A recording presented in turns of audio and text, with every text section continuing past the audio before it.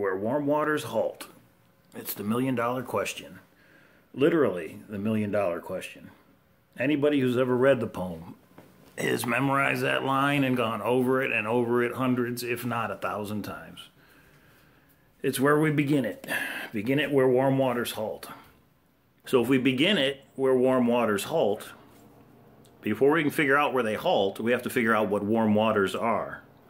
In the Rocky Mountains, in our four-state search area, what are the warm waters that Forrest is referring to? Hot springs is just too easy.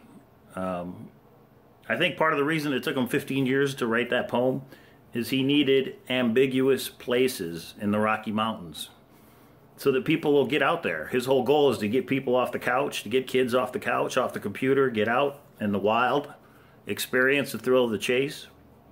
So what did he put in the poem? Ambiguous clues that could fit hundreds of places. Home of Brown. How many things could be considered a home of Brown in the Rocky Mountains? Hundreds. Warm waters. Hundreds, if not thousands, of hot springs. Canyon down. How many canyons are in the Rocky Mountains? More than I could ever count. More than I ever want to count. That's part of the reason it took him this long to write the poem. He needed to come up with clues that people could put together in an easy fashion so that people would go out and look and experience that thrill of the chase. If the poem was too hard, nobody would ever get their butt off the couch and go look. So back to warm waters. What are the warm waters Forrest is referring to? Finding the treasure chest is not something someone is going to do on a spring break or a Sunday afternoon picnic. Richard Eads. It's going to take some long concerted research and effort. Forrest. Well, it doesn't take, and then he pauses, you just have to think the right things. The clues are in the poem, and if you can figure the clues out, they will take you right to the treasure chest. You need a little imagination. I don't think figuring out a hot spring is using your imagination. Forrest is talking about something else. Trying to decide what water's warm and what's hot and what's cold, I don't think that has anything to do with it. Forrest answered my question some time back, and that question is the map that needs to be used to discover where warm waters halt found online or in paper form, or both? MDC 777. Here's Forrest's answer. Come on now, Agent 777, a map is a map. The more detailed maps are most useful if you have the right map, but I'm not sure I needed to tell you that. F. So he answered the question, but he really didn't answer the question. I think it's obvious we need a map. He's even said that in another question that somebody posed to him. You need the poem, you need the book, and you need a map and or Google Earth. Here's another question from M. Davis. Is there any specialized knowledge required to find the treasure?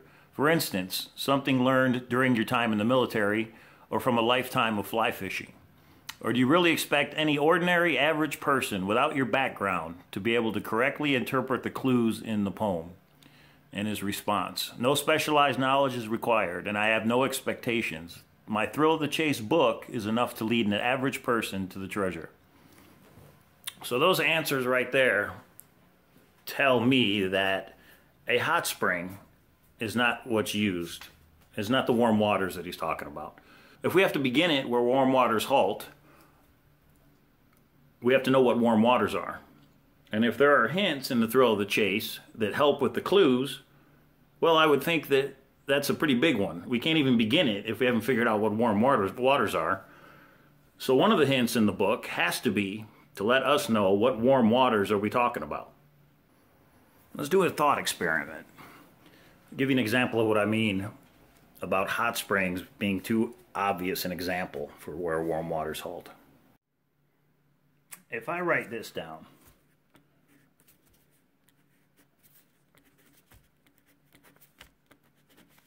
just like that, what would you say goes in this box? I think 98% or so of you would say the 6 goes in the box.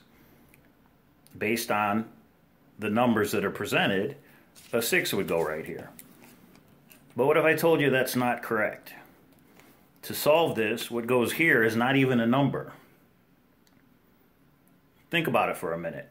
How can it not be a number? It's because you don't know the context of what this diagram represents. We have to understand the context of what Forrest had in his mind when he wrote this poem. What do warm waters mean to him? Not to us. He's the one that hid the treasure chest.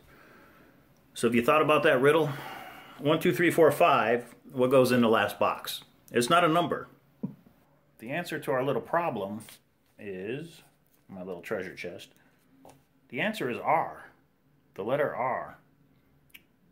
Well, how does that make any sense?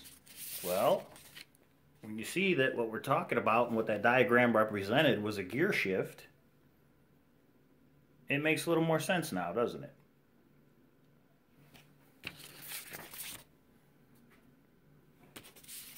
And I apply this to the chase in this way. Everybody's looking for a 6, and we should be looking for an R. We got to figure out what those warm waters are before we can find out where they halt. And it's not a hot spring. It's not a dam.